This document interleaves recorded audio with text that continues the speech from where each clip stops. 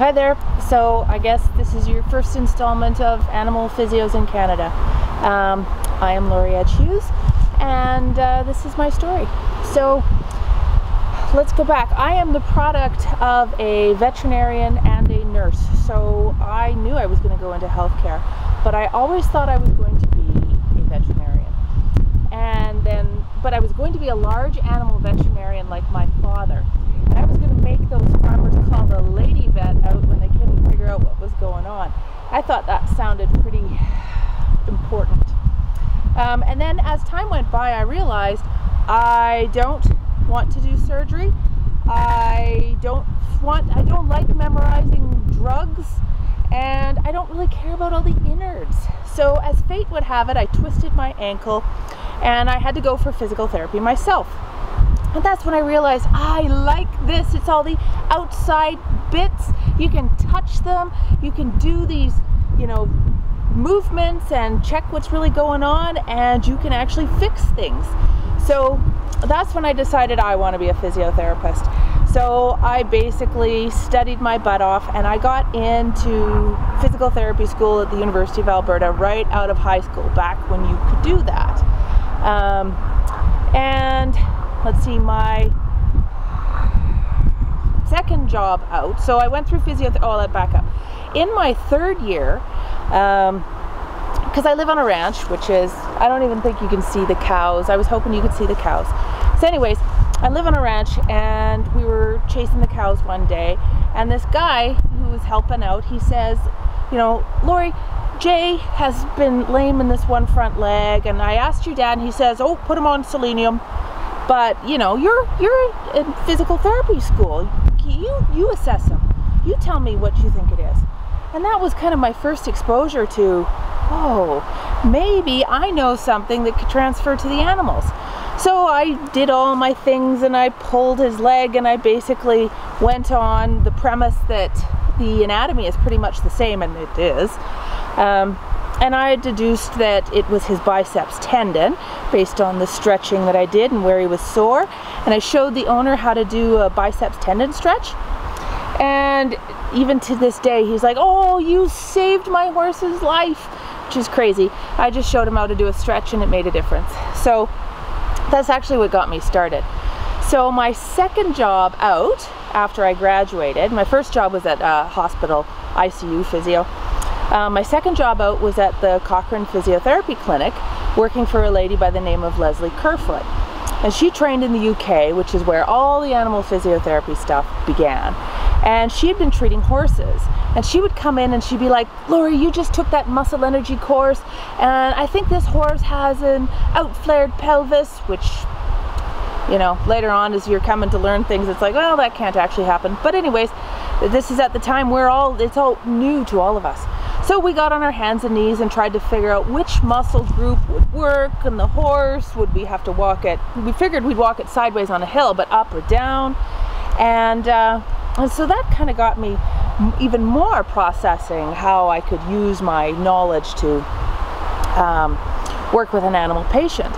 And so then everything else was, I was around at the right place at the right time.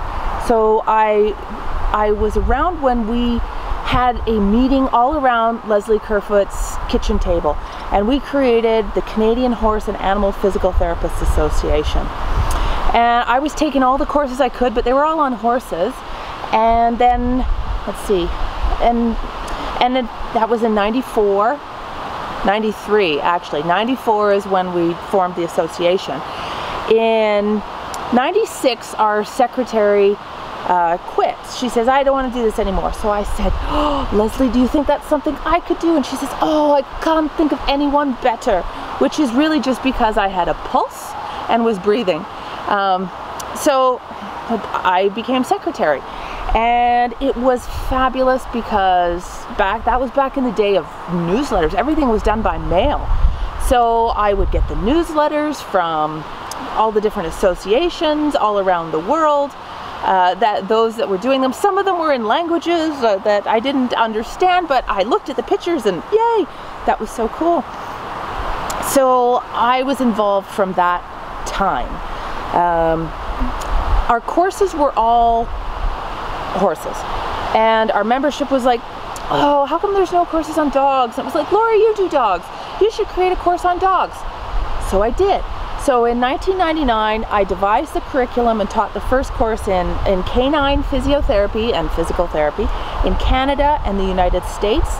In 2001, I taught the first canine physio course in Australia. I've continued to teach ever since then.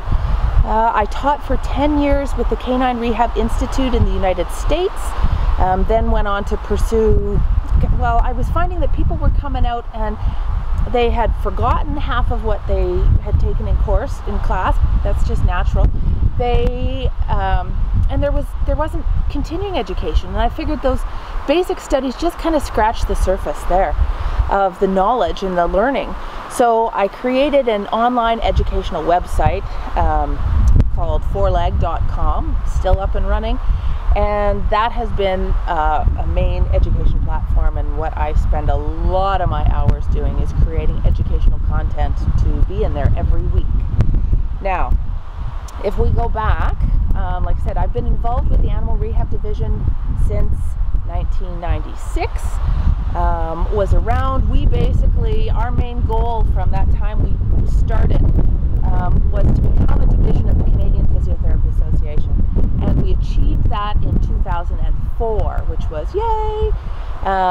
Shortly thereafter, we had to change our name from Canadian Horse and Animal Physical Therapists Association to the Animal Rehab Division. So I've still been active there, and I basically cycled around from, co-chair, well, before that it was president-elect, past president, and so then it became chair, chair-elect, past chair, co-chair, chair-elect, until we had enough momentum that I haven't had to be chair for a number of years now, which is great. And we have really grown the Animal Rehab Division. We have curricula courses now culminating in a diploma in canine or equine rehabilitation. I devised all of the diploma curriculum, the materials, the course content for the canine side of things. So I pretty much just do canine now. What else? Along the way, in the mid-2000s, I was thinking, I should have more letters behind my name if I'm teaching. So I actually went and got my master's degree in animal physiotherapy through the University of Queensland in Australia, where I got to be instructor for the hands-on component, but obviously had to do all the coursework because they don't give away master's degrees. So got my master's in animal physiotherapy. What else? I have along the way I did house calls. I took patients out of my house. I worked in a vet clinic, in a little room doing rehab there. And for the last 15 years, I've had a standalone canine rehab referral center in Calgary, Alberta, Canada. And there, so with my business partners, Amalia Campos and Manuel Campos, let's do that again. Amalia Rossi Campos and Manuel Campos. We have grown it from just being, 3 people in there 3 days a week, because that's all we could do, to now, with myself included, we are 15 people, which is crazy. And we've had it for 15 years. So that's quite something.